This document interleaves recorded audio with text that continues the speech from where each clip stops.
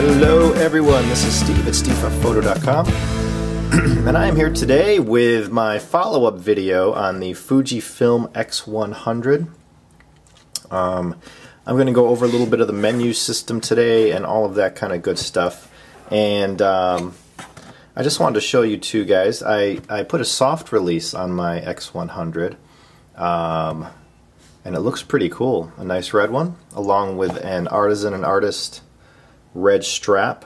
It's a cloth strap. It's very soft, very comfortable, and it's one of the longer artist and artisan straps, so you can kind of wear it down on your body. But I'm still loving the X100. It's a great camera, a little quirky in its some of its operation, like manual focus and startup times and so forth. But other than that, the image quality is very, very good. And the looks and the comments I get when walking around with this camera, everybody thinks that it's an old 35mm film camera. So let's go over the menu system so you can see how it works and all of the features. Okay, first thing I want to show you is the viewfinder. You see this lever on the front. When you're looking through the camera, right now it's an optical viewfinder mode. So that means you're looking through an optical viewfinder with an overlay on it that shows all your shooting data. If you turn this lever right here, you can see it black out because it's turned into an EVF. You can go optical viewfinder or electronic viewfinder just by the switch in the front. Okay, here's the back of the X100. You have your play button up here, which will play back your images when you have your memory card in them. Here is the AE button where you choose your metering mode. So you hold it down and then you use the wheel to choose your metering mode. Multi, spot, which spot metering works very well on here, and average, which is more like a center weighted. I actually been shooting with the average center weighted mode the most. This lets you pick where you want your AF point. Okay, you just turn the knob. If you don't want it center, I just use the single AF point right in the middle, and I always shoot by focus and recompose. Every shot you see on my website has been taken in that manner with focus and recompose. View mode, that'll switch between LCD and EVF, or turn it to auto mode, so when your eye hits the viewfinder it automatically switches. Over here is if you're in manual focus mode and you press the autofocus button here, this will act as an autofocus because the manual focus is very frustrating. It takes forever and ever. Another thing I wanted to do is show you how long it takes to start up. I'm going to turn the power on right now. Okay. It's on, but it's not ready to shoot just yet. See, there's nothing happening. So you have to wait, and you'll see. There we go. Now it's ready to shoot. So that's how long it takes to start up. I think it's about 2.2 seconds. And there is a faster startup mode, but it supposedly sucks the battery life. Okay, I have this button up top. When you get the camera, it comes configured as an ISO button.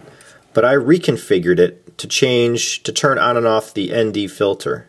So you hold it down and you can turn it on or off, because if you're out in the bright sunlight and you want to shoot at a wider aperture like f2, you just turn on the ND filter and you can do that. Also, if you want to change the ISO, let's go into the menu system. Self-timer. You have your self-timer settings of 2 seconds and 10 seconds, just like any other camera. Your ISO goes from 200 to 6400 with a special setting of 12,800 if you activate that. I have mine set at 200. Image size, you can choose all these different image sizes, 16 by 9, 3 by 2, and large, medium, or small. Image quality, you can pick how you want your JPEGs, and if you want JPEG and RAW, fine and RAW, normal RAW. Dynamic range, you can set your dynamic range from 100%, 200%, and 400%, and it actually works. If you set it to the higher ranges, 200 and 400, you kind of get less contrast and you get more information in the shadows, basically. Your film simulation, you have standard, which is Provia, Velvia, Vivid, Astia, which is supposed to give you a softer color. Many people think this is reversed because on the X100 right now, the Astia gives you a little more punch and contrast than the Provia does. You also have your monochrome black and white, and then you can add filters to it. Yellow filter, red filter, green filter.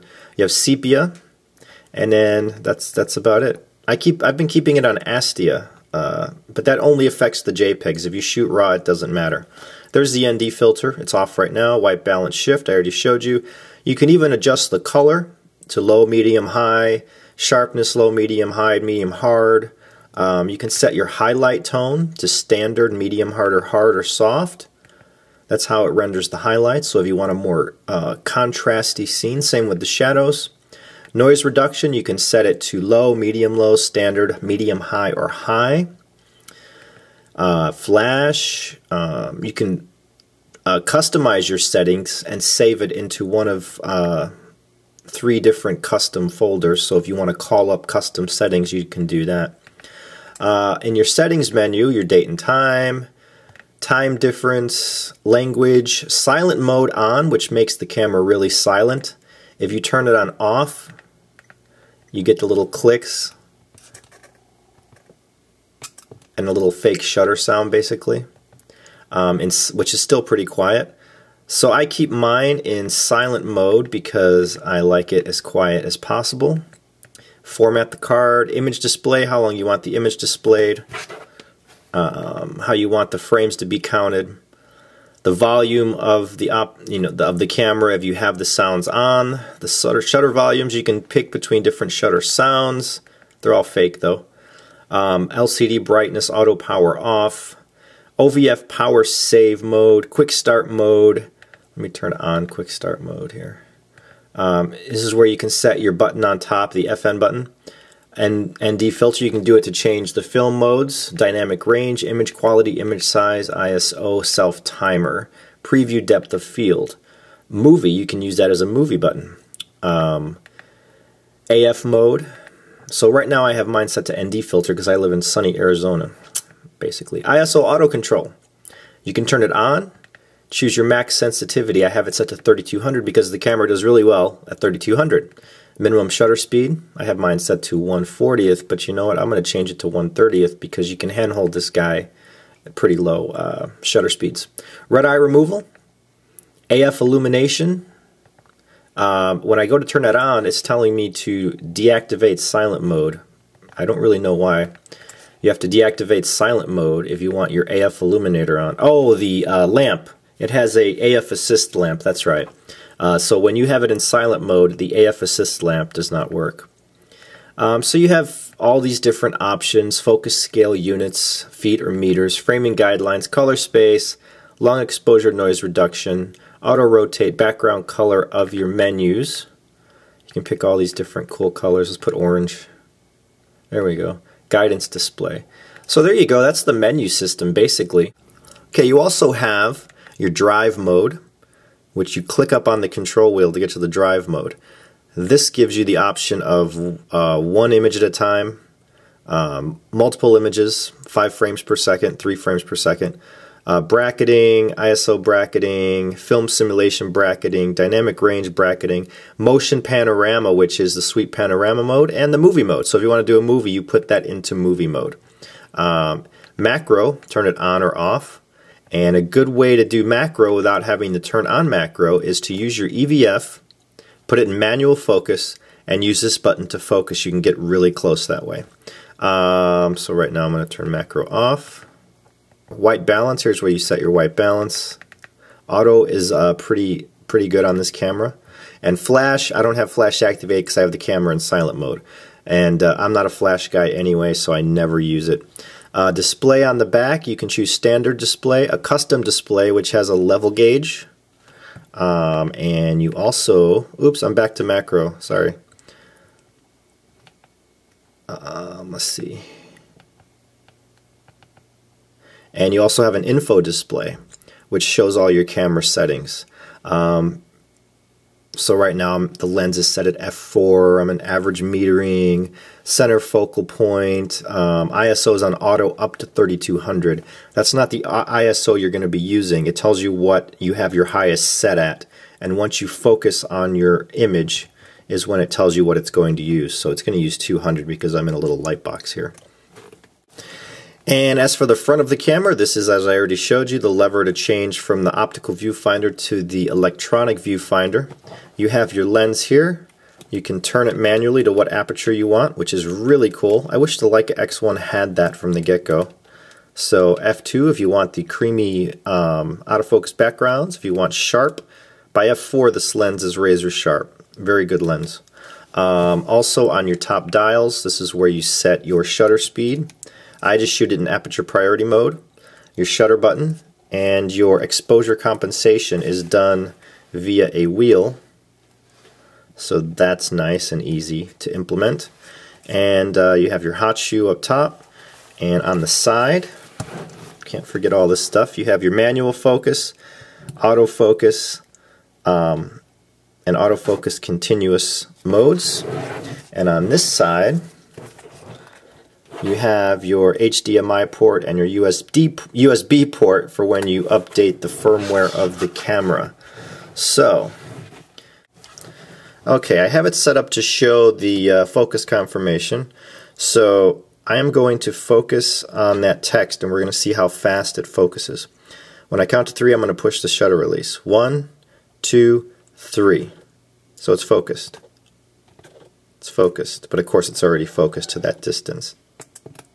So if you're in good light, the focus is pretty quick. Very quick. If you want to make a movie, you have to go to the drive mode. We'll put it on movie. There we go. And now, when you press the shutter button, you're recording a movie. And there's no manual focus in movie mode. You can't change the aperture once you start movie mode. There's no image stabilization, so it can get a little shaky.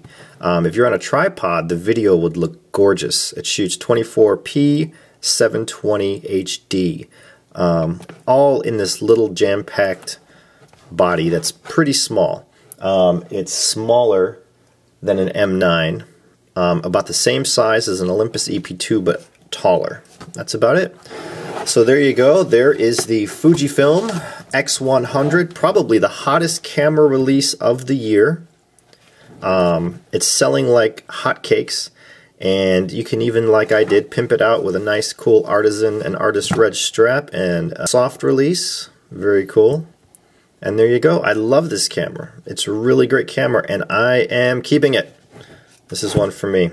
And that's about it. So I hope you keep coming back to stevehufpphoto.com. I'm always adding new stuff, new reviews, new guest articles, new daily inspiration photos. It's a cool place to hang out and talk photography with a bunch of like-minded people. So come on by at stevehufpphoto.com, and I hope to see you there soon. Thank you.